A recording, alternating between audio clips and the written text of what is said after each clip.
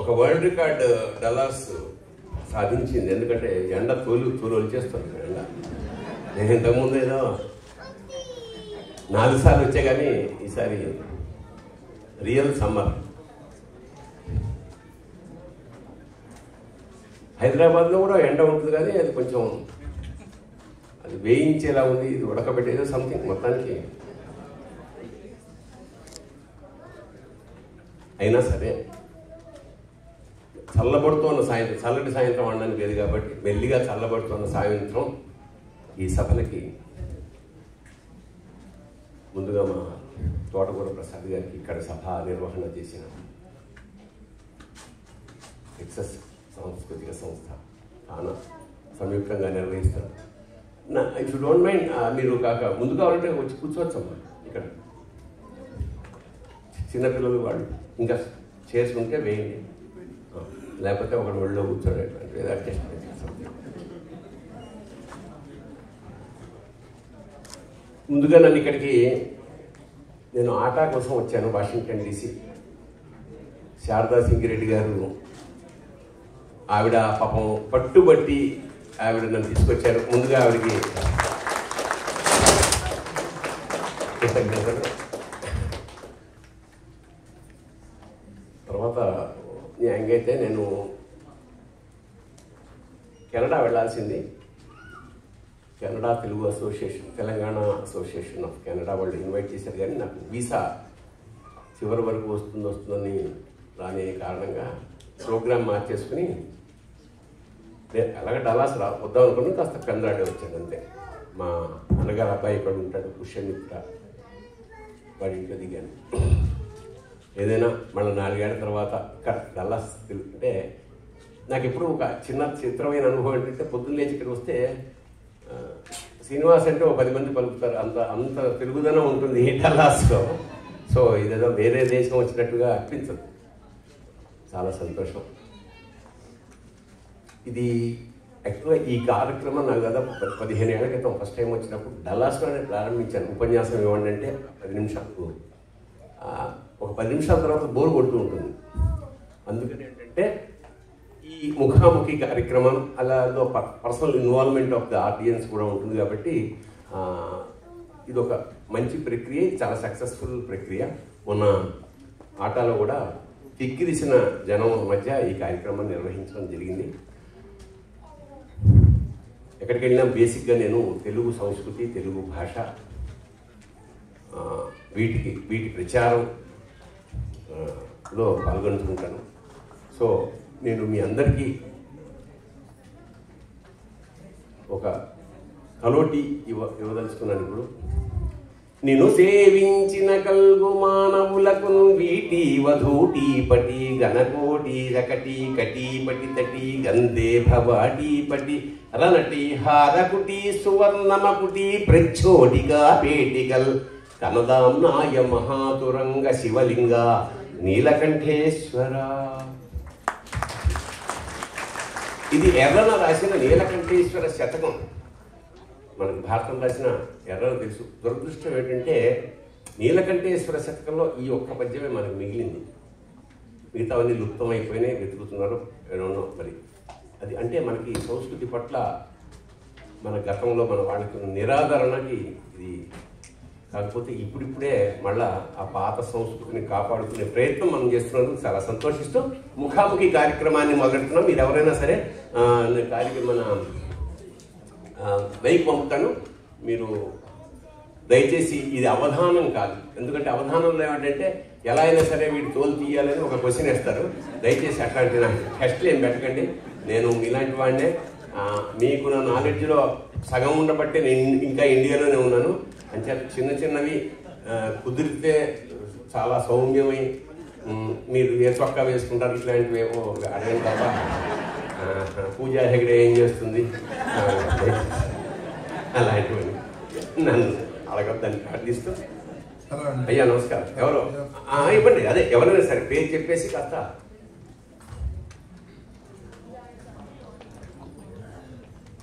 తనికెళ్ళ భరణి గారికి నమస్కారం.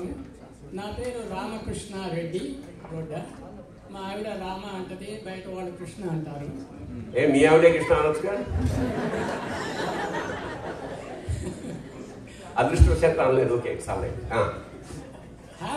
వన్ నిమిషంలో నా క్వశ్చన్ని పూర్తి చేస్తాను. Please please.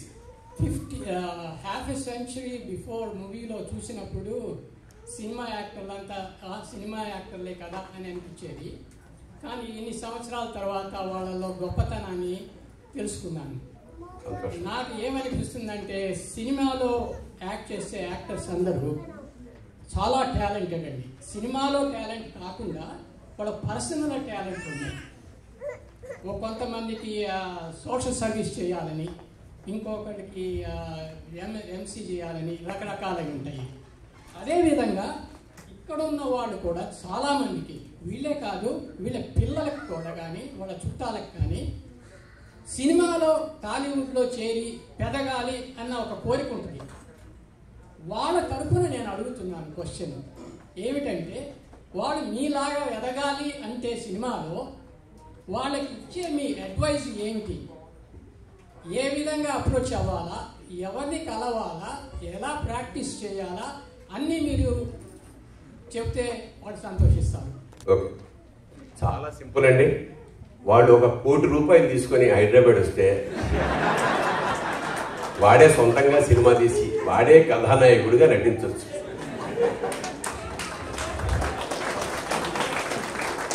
ఇది నేను వేళాకోళంగా అనట్లేదు సార్. ఇది ప్రాబ్లం.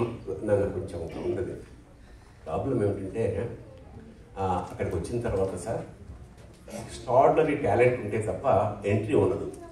ఎంట్రీ ఉన్న రికమెండేషన్లు, వాడు చిన్న సినిమాలో వేషం వేయాలి, అది మంచి వేషం దొరికితే అది క్లిక్ అవ్వాలి, ఆడాలి, గుర్తించాలి. So it's a process. Over night అద్భుతాలు ఏమీ జరగవు. అయితే అట్ ది సేమ్ టైం నిజంగా అద్భుతమైన టాలెంట్ ఉన్నవాడిని ఎవ్వరూ ఆపలేరు. ఈ 2 ఆస్పెక్ట్స్ ఉంటాయి. సో అక్కడ ఇప్పుడు ప్రస్తుతం నా దగ్గర ఒక కుర్రాడు నా అసిస్టెంట్గా పనిచేస్తున్నాడు. అతనికి 2,80,000 శాలరీ అబుదాబీలో. అది వదులుకుని నాకు సినిమా అంటే ప్యాషన్ అని చెప్పేసి నన్ను బెదిరించి, అంటే నువ్వు కనుక నన్ను పిలవకపోతే నేను ఆత్మహత్య చేసుకుంటాను అనేటప్పటికీ నేను ఏం చేయాలో తోచని పరిస్థితిలో సరే రారా అన్నాను. వాడు రిజైన్ చేసి వచ్చేసాడు. తర్వాత షార్ట్ ఫిల్మ్ తీశాడు. అది సహజంగానే బాగాలేదు. అంటే మరి ఏ ఎక్స్పీరియన్స్ లేకుండా చేస్తే ఏమొస్తుంది? ఫైనల్గా అన్నపూర్ణ ఏదో వేరే ఇన్స్టిట్యూషన్స్లో చేరాడు. దానికి ఒక 10 లక్షలు తగలేశాడు. వాళ్ళు ఏం నేర్పారో భగవంతుడికి తెలియాలి. Finally is on roads. అప్పుడు ఏదో ఓ రోజు నాకు గుర్తొచ్చి, రమ్మని మనం ఏం చేస్తున్నాం అంటే, మీరు 4 ఏళ్ల క్రితం చెప్పిందే చేస్తున్నాను సార్. 4 ఏళ్ల క్రితం ఏం చెప్పారంటే నువ్వు ఫైనల్గా రోడ్డు మీదకి వస్తావు అన్నాడు. వాడు వచ్చాడు.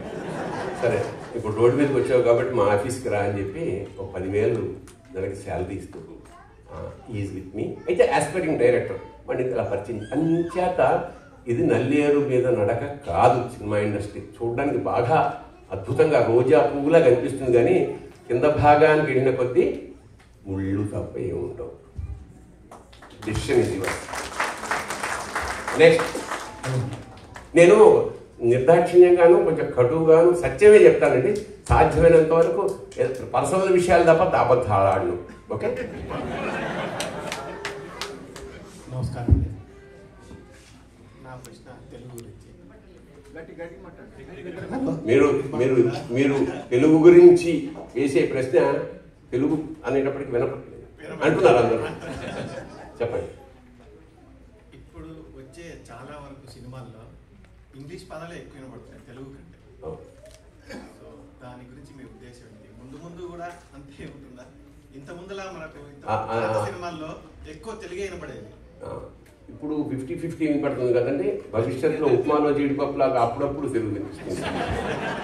We can't say anything. ఎందుకంటే చాలా ఏళ్ల క్రితం పివి నరసింహారావు గారు హైదరాబాద్ వచ్చి అక్కడున్న ప్రముఖులైన కొంత రచయితల్ని పిలిచారు. మీరు కూర్చోండి సార్, క్వశ్చన్ వేసి కూర్చోండి, ఇక ఆ బాధలన్నీ నేను పడతాను తర్వాత. ఇలా భాషల గురించి మాట్లాడుతున్నప్పుడు ఏ భాష అయినా సరే ఇది it is not a problem of Telugu only. అందరూ తమిళ వాళ్ళు వీళ్ళు అన్ని భాషల వాళ్ళు బాధపడుతున్నారు. ఎందుకంటే English is dominating language all over the globe. అది పైగా అన్నం పెట్టే భాష. అన్నం ఇప్పుడు వాళ్ళకి ఇంగ్లీష్ నేర్చుకోకుండా యూ కెనాట్ కమ్. ఇక్కడ మీకు వచ్చే అవకాశం ఉండేది కాదు కదా. So it was a passport for entry English అయితే ఇంగ్లీష్ని గౌరవిస్తూ తెలుగు ఆత్మానందం కలిగించే భాష. ఎందుకంటే ఇప్పుడు తిండే తినదలుచుకుంటే కేవలం అన్నం ఉడకేసి తినొచ్చు. ఎందుకు పులిహార చేస్తున్నాం, ఎందుకు బిర్యానీ చేసుకుంటున్నాం, ఎందుకు దాని మీద డెకరేషన్ చేస్తున్నాం? ఇది భాష, ఇది మాధుర్యం ఇస్తుంది జీవితంలో. సో మన తృప్తిగా పడుకోవడానికి అమ్మ అని పిలవగానే ఎందుకు నా వీణ వాయిస్తాడు మా సినిమాల్లో, నిజంగా అంత అనుభూతి ఈ తల్లి పొందుతుంది కాబట్టి. సో ఏ మాతృభాష అయినా ఫర్ దట్ మ్యాటర్ మాతృభాషను కాపాడుకోవాల్సిన బాధ్యత ఉంది. అది ఇతరేతర కారణాల వల్ల నృత్యమవుతుంది. కానీ 20-30 ఏళ్ల క్రితం ఇక్కడే అమెరికాలోనే పాఠశాల మా బడి లాంటి తెలుగు సంస్థ అక్కడ మన బే ఏరియాలో ఆరంభమై ఇవాళ తెలుగు వాళ్ళకు తెలుగు నేర్పే స్థాయికి అమెరికన్స్ ఎదిగినందుకు అమెరికా తెలుగు వాళ్ళకి నమస్కారం. అమ్మ ఆడవాళ్ళు కూడా అడగచ్చు. శారద గారు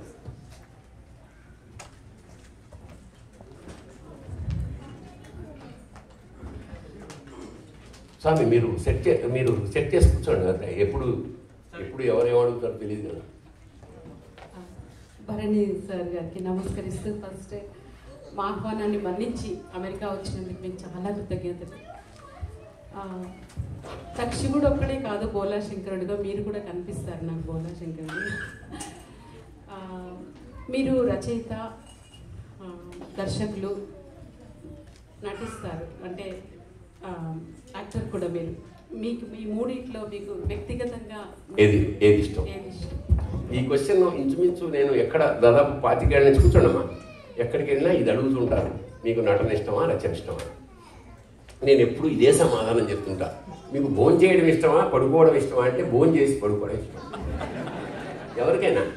అయితే ఇది కళాత్మక వ్యవహారం కాబట్టి 99% ఇష్టం లేనిదే నేను చేయను. ఒకరిని రాశానంటే ఎస్, నాకు ఆ ఇష్టం వల్ల నేను రాస్తాను. దానిలో ఉదాహరణకి మిథునం అనే సినిమాని డైరెక్ట్ చేస్తే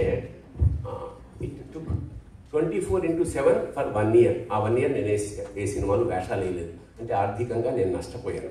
ఈ సినిమా పెద్ద బిజినెస్ ఏం కాలేదు. ఎందుకంటే ఇది 1,25,00,000 తీసాం, ఒక 86 లక్షలు మాత్రమే వచ్చాయి. అయినా ప్రొడ్యూసర్కి నో రిగ్రెట్స్. ప్రొడ్యూసర్ పైగా ఆర్టిస్ట్కి, టెక్నీషియన్స్కి, మిగతా వాళ్ళకి డబ్బులు ఇచ్చాం, కానీ నేను ₹1 కూడా తీసుకోవాలి. సినిమా అది ప్యాషన్ నాకు. ఈ సినిమా తెలుగు వాడికి ఇంత టాలెంట్ ఉండి కూడా ఇప్పుడు మలయాళం సినిమాలు, బెంగాలీ సినిమాలు, ఒరియా సినిమాలే ఎందుకు వస్తాయి ఇంటర్నేషనల్ అవార్డ్స్, తెలుగు సినిమాకి ఎందుకు రాదు అన్న కక్షతో, ఇష్టంతో తీశాను. సో అలాగా ఆ ప్రయత్నం దట్ ఈస్ అంచేతమ్మా నాకు ఇష్టం వల్ల నేను ఇటు నటనైనా. అయితే కొన్నిసార్లు అయిష్టంగా కూడా కొన్ని మనకున్న పరిచయాల వల్ల అయితేనేమి అలాంటి వాళ్ళ వల్ల చేయాల్సి వస్తుంది. ఇది అందరూ చేసేది. ఇప్పుడు మనం మా ఇంటికి వచ్చేవాడు అందరూ మనకి ఇష్టమైన వాళ్ళే రాదు కదా.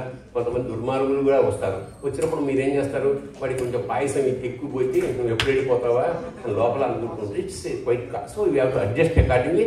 నేను ఏ పని చేసినా నాకు ఇష్టమైన పనే చేస్తాను. మీ యాక్టింగ్ చూస్తూ పెరిగాం బేసికలీ. యమునలా కానీ మాతృదేవోభవ యాక్టింగ్ చూస్తూ పెరిగామంటే నేనేదో వార్ధక్యం వచ్చింది అనుకుంటాను. నాకు ఐఎమ్ జస్ట్ 36. అంటే చిన్నప్పటి నుంచి చూస్తున్నాను కదా, మాతృదేవోభవ చూసుకుని తిట్టుకున్నాను బేసికలీ. ఆమె కానీ అబ్బాయి ఏంటి ఎంత దుర్మార్గంగా ఎలా యాక్ట్ చేస్తున్నారు. కానీ మీ రోజు చూసిన తర్వాత పాట తెలుగుదాన్ని ఎంత బాగా చూపిస్తున్నారు. ఎస్పీ బాలసుబ్రహ్మణ్యం చూపించారు కదా. సో ఎస్పీ బాలసుబ్రహ్మణ్యం ముందు ఎల్పీ శ్రీరామ్ పెట్టి చేద్దామని అనుకున్నారంట కదా. ఆ సీక్రెట్ ఏంటి, ఎందుకు రీప్లేస్ చేస్తారు? First question. సెకండ్ ఏంటంటే నెక్స్ట్ మీరు ఇంకేమైనా డైరెక్షన్ చేద్దాం అనుకుంటున్నారా? లైక్ లేడీ స్టైల్లో మీరే కదా మాట్లాడి రాస్తారు క్లాసిక్, అలాంటి సినిమాస్ ఏమైనా ఎక్స్పెక్ట్ చేయొచ్చు మీ దగ్గర అండి? ఇప్పుడు నిజాన్ని చెప్పడం తప్పేం లేదు. సినిమా అంతా స్క్రిప్ట్ అయిపోయిన తర్వాత ఎల్బీ శ్రీరామ్ ఆ వేషానికి ఫిక్స్ అనుకున్న తర్వాత నాకు ప్రొడ్యూసర్ సడన్గా ఇంకొక వారం రోజుల్లో సినిమా అనగా నాకు ఫోన్ చేసి, ఏమంటే ఎలాగా ఇది పెడుతున్నాం కదా, we do go for a big budget cinema, ఇదే కథని మనం అక్కినే నాగేశ్వరరావు గారితో తీసుకున్నాం, ఏమంటారు అన్నాడు. నేను ఐ వాస్ షాక్. ఇంకో 1 వీక్లో నేను తీస్తుండగా నేను సార్ అక్కినే నాగేశ్వరరావు గారిని డైరెక్ట్ చేసేంత గొప్ప దర్శకుడిని కాదండి ఒకటి. రెండోది ఆయన చేయని వేషం ఏముంది, అన్నీ చేసేది సార్, ఇంకా ఇది కొత్తది ఏముంది సార్ అని చేత అంతంత పెద్ద యాక్టర్ని నేను హ్యాండిల్ చేయలేను సార్ అంటే.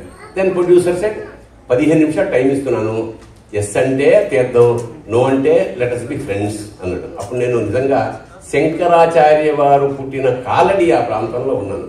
నేను వెళ్ళి కాలడిలో ఆ పూర్ణానదిలో శుభ్రంగా స్నానం చేసి ఆ నీళ్లు తీసి మిథునానికి ఇలా వదిలేసి చేతులు దులుపుకొని 15 నిమిషాల తర్వాత, సరే సార్ మనం స్నేహితులుగానే ఉన్నాం, let us not make a movie.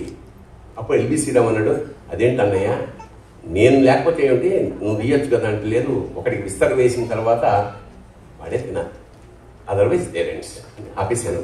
ఆ తర్వాత 2-3 ఏళ్ళకి వేరే ప్రొడ్యూసర్ వచ్చాడు. అప్పుడు ఆప్షన్ బాలసుబ్రహ్మణ్యం గారు. ఇది ఒకటి. నెక్స్ట్ ఇలాంటి సినిమా ఎందుకు తీయరు అని చాలా మంది అడుగుతుంటారు. ఎందుకు తీయను, ఒక్క నిర్మాతను చూపించండి మీ దాన్ని. మనం పాన్ ఇండియా మూవీ చూస్తున్నాము with RRR hit in the even international Arena, pan world అది కూడా చూస్తున్నాము. సో ఐ వాంట్ నో మన రాజమౌళి గారి విజన్, రైట్? మన ఎస్పెషల్లీ మన సంస్కృతిలో, మన హిస్టరీలో we have such a great stories to tell, such a complex philosophical stories to tell. అలాంటి విజన్ ఉందా మన దర్శకులకు? Are they looking forward to making those kind of movies? Thank you. Salman Khan Hindi cinema తీస్తూ అందులో నాకు వేషం ఇచ్చాడు, నేను వచ్చేటప్పుడు. అలాగే నేతో పాటు జగపతి బాబు గారు చేశారు, ఆయన ఫాదర్గా నేను వేశాను, వెంకటేష్ చేస్తున్నాడు. అంటే తెలుగు సినిమా భారతదేశంలో చాలా ప్రధానమైన అంశం అయిపోయింది ఇవాళ. ఖచ్చితంగా ఇది ప్రపంచవ్యాప్తంగా తెలుగు వాళ్ళ జెండా ఎగురుతూనే ఉంటుంది, నాకు తెలిసి ఎగరాలి కూడా. ఈ విషయంలో ఇంకోటి చెప్తాను, నేను మణిరత్నం గారిని కలిశాను ఈ మధ్య. ఆయన పొన్నియన్ సెల్వన్ అనే ఒక సినిమా 30th బహుశా సెప్టెంబర్ రిలీజ్ అవుతుంది. That is a classic naval by కల్కి సుబ్రహ్మణ్యం.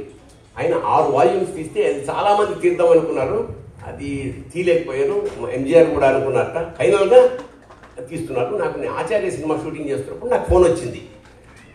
ఐ వాజ్ సర్ప్రైజ్డ్, ఇది మణిరత్నం గారి ఆఫీస్ నుంచి. ఎందుకంటే గతంలో మణిరత్నం గారి సినిమా దళపతిలో నాకు వేషం ఇచ్చారు, నేను వెళ్ళాను, నన్ను ఇంటర్వ్యూ చేశారు, చూశారు. But my age was 25. Me age సరిపోదండి, నేనేమో ఈ తెల్ల రంగులు అవి వేయను, సో సారీ అన్నారు 25 ఏళ్ల క్రితం. Then I said okay sir, మేము బ్యాడ్ లక్ అనుకున్నాను. అది అమరీష్ పురి గారే వేశారు దళపతిలో వేషం. 25 ఏళ్ల తర్వాత మణిరత్నం గారి ఆఫీస్ నుంచి ఫోన్ వచ్చి మణిరత్నం గారు నాతో మాట్లాడారు, సార్ మీరు Ponniyin సెన్ Telugu version, Telugu dubbing dialogue మీరు రాస్తారా? It's a wonderful opportunity sir, కాకపోతే నేను 10 ఏళ్ళ నుంచి ఏమీ రాయట్లేదు, మీరు 2-3 సీన్లు రాసి పంపిస్తే నేను ఇస్తే కనుక I will translate and you can test మీ అన్నాడు. ఎన్న sir test పண்றது, your writer, please right అన్నాడు. నేను తెలుగులో 2 పోర్షన్స్. మణిరత్నం గారు అన్నాడు, మాకు ధైర్యం వచ్చింది రాజమౌళి గారి బాహుబలి వల్ల మేము ఇలాంటి సినిమాలు తీసే ధైర్యం వచ్చింది, థ్యాంక్స్ టు హిమ్ అన్నాడు. So let us thank Rajamouli. Madaiah గారి మల్లన అని కూడా ఒక ఆయన ఉన్నాడు, ఆయన రాజశేఖర చరిత్రము అనే ఒక కావ్యం రాశాడు. నీలకంఠేశు శిరముపై నీళ్లు జల్లి పత్రినెవ్వాడు ఇసుమంత పారవైచు కామధేనువు బానింటి గాడి పసరం అల్ల సురశాకి వానింటి మల్లె చెట్టు. అంటే నీలకంఠేశు శిరముపై ఇలా పవిత్రంగా ఇలా భక్తిగా పొయ్యక్కర్లేదు, ఇలా సలితే చాలు. పత్రినెవ్వాడు ఇసుమంత పారవైచు అలా అయిష్ట డ్యూటీలో బారేసిన కామధేనువు వానింటి గాడి పసరం. కామధేనువు వాడింటి పాడియావులాగా, అల్ల సురశాఖి పారియాకం వానింటి మల్లె చెట్టు. దీన్ని తెలంగాణ యాసలో ఏం రాశానంటే, చెంబెడు నీళ్లు పోస్తే కుష్, చిటికెడు ఊడిదే పూస్తే బస్. చెంబెడు నీళ్లు పోస్తే కుష్, చిటికెడు ఊడిదే పూస్తే బస్. పుట్టి పుణ్యానికే మోక్షమిస్తావు కదా, శబాషురా శంకరా. ఇప్పుడు ఎలాగ సందర్భం వచ్చింది కాబట్టి శివ విష్ణు ఇద్దరి మన సోదరులు వచ్చారు కాబట్టి ఇద్దరు అభేదం చెప్తూ, మద్భక్త శంకర ద్వేషి మద్వేషి శంకర ప్రియ ఓభౌ నరకం యాంతి యావశ్చంద్ర దివాకరం. విష్ణు పురాణంలో అంటాడు విష్ణు, నన్ను ప్రేమించేవాడు, నన్ను పూజించేవాడు, శంకరుణ్ణి ద్వేషించేవాడు. శంకరుణ్ణి పూజిస్తూ నన్ను ద్వేషించేవాడు యోగు భౌ నరకం యాంతి, వాళ్ళకి నరకమే తప్ప మరొకటి లేదని చేత దయచేసి మమ్మల్ని మేమిద్దరం సమానమే, మేమిద్దరం ఒక్కటే, అదే ధ్వని చూస్తూ ఈ పాట రాశాను. ఎంత మోసగాడివయ్యా శివ, నువ్వు ఎంత వేచగాడివయ్యా శివ, ఎంత మోసగాడివయ్యా శివ, నువ్వు ఎంత వేచగాడివయ్యా శివ. బయటికేమో లింగ రూపమయ్యా శివ, బయటికేమో లింగ రూపమయ్యా శివ, నువ్వు లోపల శ్రీరంగ రూపమయ్యా శివ.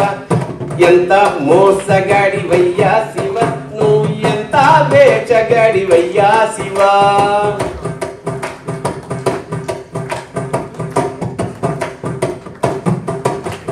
పైన 3 నామాలేనయ్యా శివ, పైన 3 నామాలేనయ్యా శివ, నీకు లోన 1000 నామాలంటయ్యా శివ. ఎంత మోసగాడివయ్యా శివ, నువ్వు ఎంత వేచగాడివయ్యా శివ.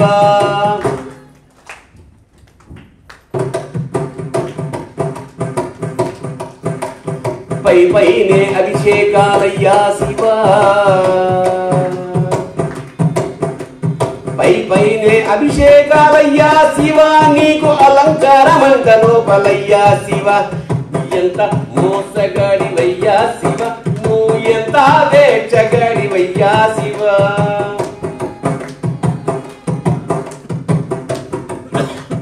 బయటికేమో తోలు బట్టలయ్యా శివ, బయటికేమో తోలు బట్టలయ్యా శివ, నీకు లోపల పీతాంబరాలయ్యా శివ. ఎంత మోసగాడివయ్యా శివ, నువ్వు ఎంత వేచగాడివయ్యా శివ. వల్లగాడే వైకుంఠమయ్యా శివ, వల్లగాడే వైకుంఠమయ్యా శివ, నీకు కాలకూటమే అమృతమయ్యా శివ. ఎంత మోసగాడివయ్యా శివ, నువ్వు ఎంత వేచగాడివయ్యా శివ. కడదేర్చేవాడవివే అయ్యా శివ, కడదేర్చేవాడవివే అయ్యా శివ, మమ్ము కాపాడేవాడవివే అయ్యా శివ. ఎంత పిచ్చివాడివయ్యా శివ, ఎంత పిచ్చివాడివయ్యా శివ, నువ్వు ఎంత మంచి, ఎంతెంత మంచి, ఎంతెంత మంచివాడివయ్యా శివ. తూర్పుగోదావరి ముక్కామల అనే ఊరి పక్కన మొసలపల్లి అని చిన్న, అక్కడ భోగలింగేశ్వర స్వామి శివాలయం ఉంది. అక్కడ లోకల్ వ్యక్తి, అంటే అక్కడ ఒక బీవీఎస్ శాస్త్రి అనే ఒక అతను, ఈజ్ నో మోర్, 40 ఏళ్ల క్రితం పోయాడు. అతను మొసలపల్లి భోగలింగేశ్వర శతకం రాశాడని విన్నాను. విన్నాక 2-3 పద్యాలు నేను చాలా థ్రిల్ అయ్యాను. నేను థ్రిల్ అయ్యి ఇలాగ సాధించడం అని మొత్తానికి చూస్తే పాపం అతను మన సాగర సమూహంలో కమల్ హాసన్ లాంటి క్యారెక్టర్, అంటే 24/7 ఆన్లో ఉంటూ, ఆనంటే మీకు అర్థమైపోయింది. అందువల్ల అయితే అతని మేధస్సు, అతని ప్రతిభావంతుడు, సంస్కృతాంధ్రాలు చదువుకున్నవాడు, అతన్ని వాడుకున్నారు. ఎట్లా అంటే అతని సాయంత్రం మందు పోయిస్తామని చెప్పి పొద్దున్న కావ్యాలు రాయించుకున్నారు. అలా ఒక 40 దాకా రాశాడు పాపం. సరే ఏదో దురదృష్టంగా పోయాడు. పోయినప్పుడు చిన్న చిన్న పిల్లలు, ఆవిడ ఎవరింట్లోనో వంట చేస్తూ ఆ పిల్లల్ని పెంచుకుని ఒక పెద్ద స్థాయి. ఇవాళ కుర్రాళ్ళు ఐటీలో ఒకతను, ఒక టీచర్గా ఉన్నారు. ఈ సాహిత్యం ఇంత బాగా రాశాడు కదా, మీ నాన్న ఏమైనా అవకాశం ఉందా, దొరుకుతుందా అంటే వెతికితే ఫైనల్గా లేదు అని సమాధానం వచ్చింది. చాలా బాధపడ్డా. తర్వాత మనిషిని పంపించా. అమ్మ నాకు డబ్బు కోసం కాదు, నేనే ఆ డబ్బు ఖర్చు పెట్టి ఆ బుక్ ప్రింట్ చేసి, ఎందుకంటే లుప్తం అయిపోయిన సాహిత్యం. ఇప్పుడు అన్నమయ్య సాహిత్యం 32,000 కీర్తనలు రాశాడు అన్నమయ్య. మనకి 12,000 దొరికాయి. ఎందుకు? గతంలో దొరికిన రాగిరేకులని చెంపులు బిందెలు తప్పేడాలు చేసేసుకున్నారు మన వాళ్ళు. That unfortunate. ఎంత మాత్రమున ఎవ్వరు దలచిన అంత మాత్రమే నీవు. ఎవడనగలరండి? ప్రపంచ ఫిలాసఫీ మొత్తం ఈ భక్తికి సంబంధించిన ఏకవాక్య మహాకావ్యం అది, అన్నమయ్యేది. ఎంత మాత్రమున ఎవరు దలిచిన అంత మాత్రమే నీవు, ఇంతే ఏకవాక్యం. అలాంటి సాహిత్యం అంతా నాశనం అయిపోతుంది. అమ్మా నేను తప్పకుండా దాన్ని ప్రింట్ చేయిస్తానంటే అది కుదరలేదన్నారు. ఫైనల్గా నాకు యోగం ఉన్నా ఆ బుక్కి అదృష్టం ఉన్నా దొరుకుతుందని పరమేశ్వరుడు దండం పెట్టి పడుకున్నా. 3 రోజుల తర్వాత సార్ మా నాన్న చిత్తు కాగితాల మీద రాసిన పుస్తకాలన్నీ దొరికాయండి, అక్కడ ప్లాస్టిక్ దాంట్లో బ్యాగ్లో పెట్టి అరలో పెట్టాడు. తీసి ఆ 300 పద్యాల్ని సంస్కరించి గడివెళ్ళ వరప్రసాద్ లాంటి కవిగారిని తీసుకెళ్ళి ఒక 100 ఏరి ఆ 100ని బుక్కుగా భోగలింగేశ్వర శతకం అని ప్రింట్ చేసి ఆ మల్లంపల్లి శరభయ్య గారికి అంకితం ఇస్తానని చచ్చిపోయాను. ఆయన లేరు, ఈయన లేరు. నేను మొసలపల్లి తీసుకెళ్ళి వాళ్ళ ఆవిడ్ని పిలిచి ఆవిడికి 10,000 రూపాయలు ఇచ్చి ఆవిడికి సన్మానం చేసి అదే మొసలపల్లిలో ఆ పుస్తకావిష్కరణ చేశాను. ఆ పుస్తకాలు కొన్ని పట్టుకొచ్చాను. ఉదాహరణకి అతను ఎంత ప్రతిభావంతుడో చెప్తున్నా. శివుడితో నిందాస్తుతి అంటే తిట్టినట్టే ఉంటుంది శివుడితోటి, కానీ అందులో అంతర్లీనమైన పొగడ్త ఉంటుంది. అదొక ప్రక్రియ తెలుగు లిటరేచర్కి సంబంధించి. అతను అంటాడు, తాగుబోతువు నీవు తాగుబోతును నేను, తాగుబోతువు నీవు తాగుబోతును నేను, గొంతులోన నిలిపి గొప్పలేల గుటక వేసి చెప్పు గురుడెవ్వడో మనల మొసలపల్లి సంగ భోగలింగ. శివుడు అంతటి వాటితో ఛాలెంజ్ చేస్తున్నాడండి. నువ్వు గొంతులో నిలుపుకోవడం కాదయ్యా, నాలా గుటక అప్పుడు తెలుస్తుంది కదా అని. What wonderful. ఇలాంటివి ఒక పుస్తకం ఏమన్నా ఆ పైదే అంటే ఒక ప్రతిభ మనకు చాలా ఉండొచ్చు. ఇలాంటి ఇవాళ నేను ఎంత గర్వపడుతున్నా అంటే ఈ పుస్తకం కనుక నేను ప్రింట్ చేయకపోతే అవి చదలు పురుగులు కొట్టేసి ఈ గొప్ప సాహిత్యం కాలగర్భంలో కలిసిపోయేది. ఇవాళ మనకు మిగిలేది పరమేశ్వరుడి దయ వల్ల. ఇతను ఆ పోయిన అతని పేరు వివిఎస్ శాస్త్రి. అతను ఈ కావ్యం రాసి ఈయన మహామహాపాధ్యాయ మల్లంపల్లి శరభయ్య గారు. ఈయన కూడా లేరు. ఈయన కాశీఖండానికి వ్యాఖ్యానం రాసిన మహానుభావుడిన. ఈయనకి అతను రాసి అంకిత విద్వాన్ కూడా ఇద్దరు లేరు.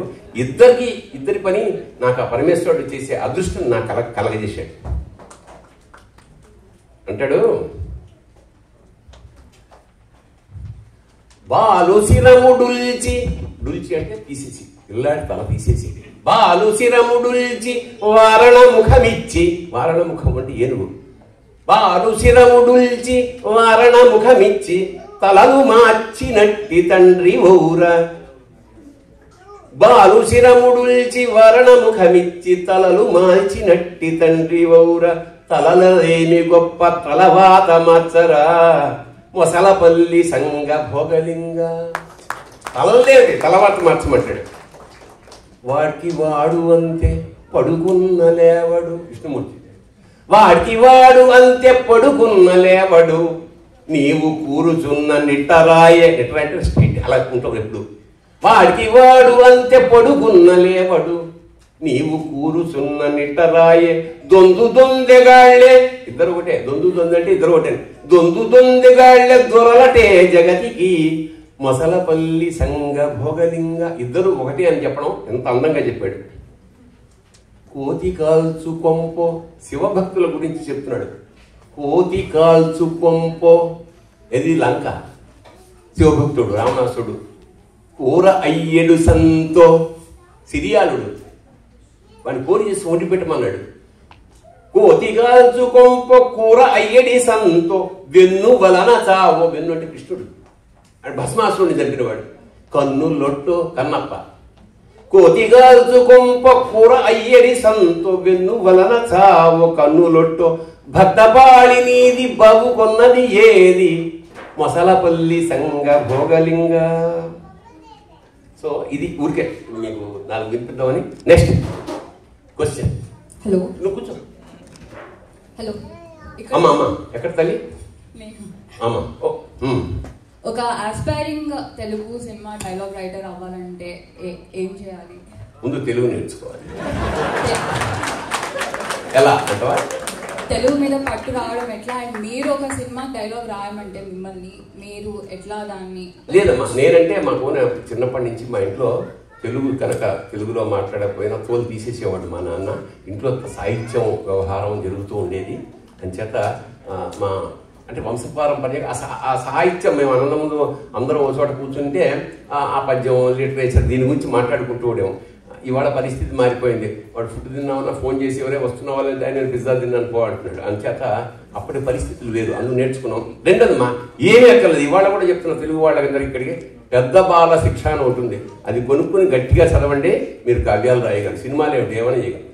అంటే నేను నిజంగా మంచి కవిత్వం చేద్దామని ఇక్కడికి వచ్చాను. మీరు వద్దంటే నేనేం చేయను. ఆదా చంద్రమనెత్తి మీద నీలో ఆదానేమో అమ్మాయే, పూరా జ్ఞానివి నీకు సాటెవరురా, శభాషరా శంకర. శివతత్వాన్ని నేను శభాషరా శంకర అనే ఉద్దేశంతో తెలంగాణ యాసలో రాశాను. పెండ్లామా పెద్దమ్మ తల్లి, నీకు ఆల్రెడీ పెద్ద ఆవిడ ఒక గౌరీదేవి, పెద్దమ్మ పెద్ద అమ్మలాగా నయ్యమ్మ ఊరమ్మల ఊలపుటమ్మ. పెండ్లామా పెద్దమ్మ తల్లి గంగెంట ఏంది లొల్లి, పెండ్లామా పెద్దమ్మ తల్లి గంగెంట ఏంది లొల్లి, మూడు కళ్ళుంటేనే రెండు ఇండ్లాయరా, శభాషరా శంకరా. అలాగే వినాయకుడి గురించి, పెద్దోన్కేమో సిద్ధి బుద్ధి, చిన్నోన్కి దేవమ్మ శ్రీవల్లి. పెద్దోన్కేమో సిద్ధి బుద్ధి, చిన్నోన్కి దేవమ్మ శ్రీవల్లి, మీ ఖాందాన్ మొత్తం ఇద్దరే ఇద్దరా, శభాషరా శంకరా. నెక్స్ట్ అయ్యా భాష గురించి అండి చెప్పండి. నేను కూడా ఇంతకు ముందు మనబడిలో ఉపాధ్యాయులు వెరీ గుడ్. మా పిల్లలు ఇక్కడే పుట్టి పెరిగారు. 6 ఏళ్ళు తెలుగు నేర్చుకున్నారు. సందులు సమాసాలు అలంకారాలు అవి కూడా మొత్తం పూర్తిగా నేర్చుకున్నారు. ఇప్పుడు మా పిల్లల్ని ఏదన్నా తెలుగులో అడిగితే వాళ్ళ సమాధానం ఇంగ్లీష్లోనే చెప్తున్నారు. 5-6 ఏళ్ళు నేర్చుకొని అంటే తెలుగు సినిమాలు చూస్తారు కానీ దీనికి మీరేమన్నా తెలుగు సినిమాలు చూడడం వల్ల ఇంగ్లీష్లో చెప్తున్నాను. నేను చెప్తాను. నెక్స్ట్ జనరేషన్కి భాష పట్ల ఒక కూర్చోండి, భాష పట్ల ఉత్సాహం ఇంట్రెస్ట్ క్రియేట్ చేయాలంటే 5 చమత్కారం చేయాలి. ఉదాహరణకి నేను చెప్తాను, ప్రపంచ సాహిత్యంలో పద్యం అనే తెలుగు అవునా యూ హ్యావ్ అది అడ్డం ఉన్నాం. ప్రపంచ సాహిత్యంలో తెలుగు భాష అంత గొప్పది లేదని గర్వంగా ఎందుకు చెప్తామంటే పద్యం లేదు ప్రపంచంలో. ఎక్కడ దెర్ ఇస్ పోయిట్రీ, గజల్స్ ఉన్నాయి, మరొకటి ఉంది, తెలుగు పద్యం లేదు.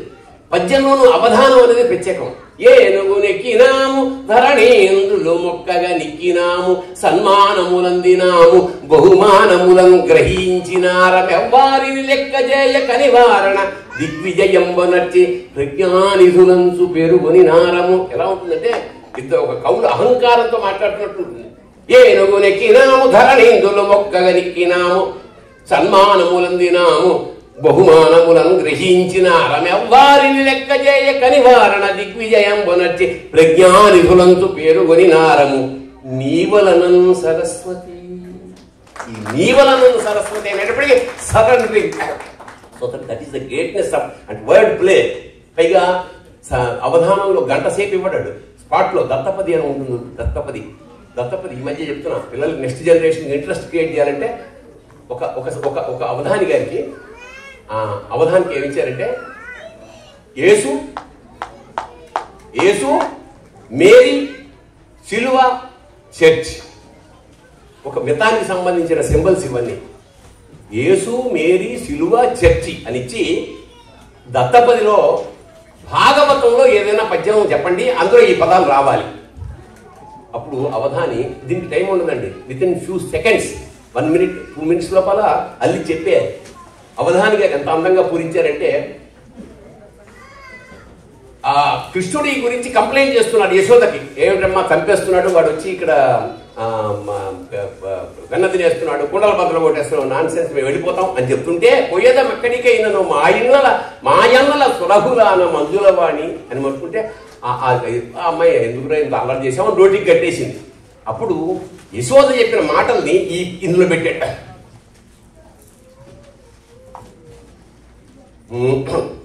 వస్తుంది.